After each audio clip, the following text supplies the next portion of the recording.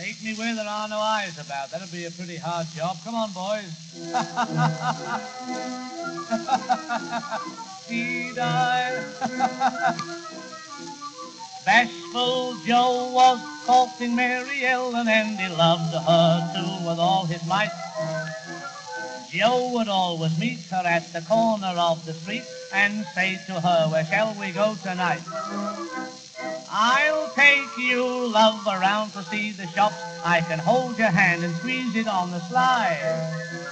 But Mary blushed a rosy red, hung a pretty little head, and whispered with a twinkle in her eye, "Take me where there are no eyes about, where there's nobody's eyes to see. We can't do any wooing if there's someone watching what we're doing. Take me where the lights are rather low. 'Twill be nice for you and nice for me. Oh, if you love me, Joe, take me where there are no eyes to see." Poor old Joe, the young rascal. Joe said, "I think we shall have some rain," but Mary Ellen cried, "Well, I don't care. Mother's gone out for the night, so we shall be all right in the parlor, seated on an easy chair.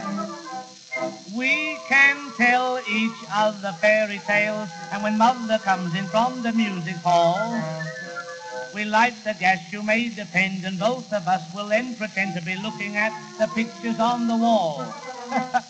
Take me where there are no eyes about, where there's nobody's eyes to see. We can't do any wooing if there's someone watching what we're doing. Take me where the lights are rather low. 'Twill be nice for you and nice for me. Oh, if you love me, Joe, take me where there are no eyes to see. Take me where there are no eyes about, where there's nobody's eyes to see. We can't do any wooing if there's someone watching what we're doing. Take me..." Hello, I didn't know the band was finished. Where are you, boys? Gone out to have a drink? Well, my goodness me, I'll sing it again. Take me where there are no eyes about. Yes, I'm coming home. All right, ta-da. Bye-bye.